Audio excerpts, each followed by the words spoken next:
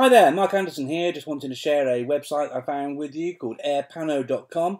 Airpano is a very simple to use website. We can use it on our normal browser, but it really does come to life when we use it on a mobile device. I'm here using my iPad at the moment.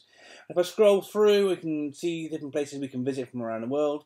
Let's say, for example, we want to look at some of the wonders of the ancient world. I simply tap onto here.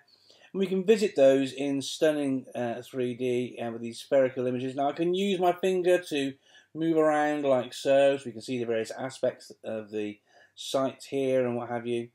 You'll notice that there are some icons in the sky, and I'll talk about those in a moment with the helicopters. But we can see the question marks here. You tap on the question marks and they'll come up and tell you information about this historical place as well. Now if I tap onto that helicopter like we saw up in the sky there, that will then take me to the helicopter view from above. So we're looking at the Royal Tomb here, or the Treasury in Petra in Jordan.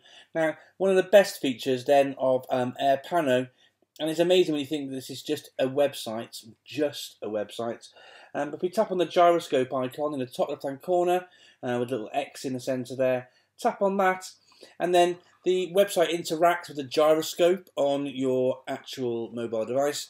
So you can actually pan around and have a good old look around.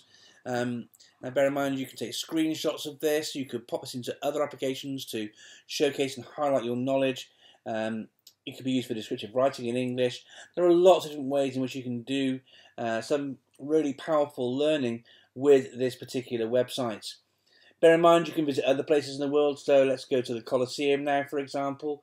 Let's have a look at that in Italy there. We've got different views too, as you can see the helicopter. We can visit the Great Pyramids. We can even go to, let's say, Easter Island. Have a look there. We can go to the Parthenon. And we really are visiting the world in moments. Totally beautiful. Totally stunning.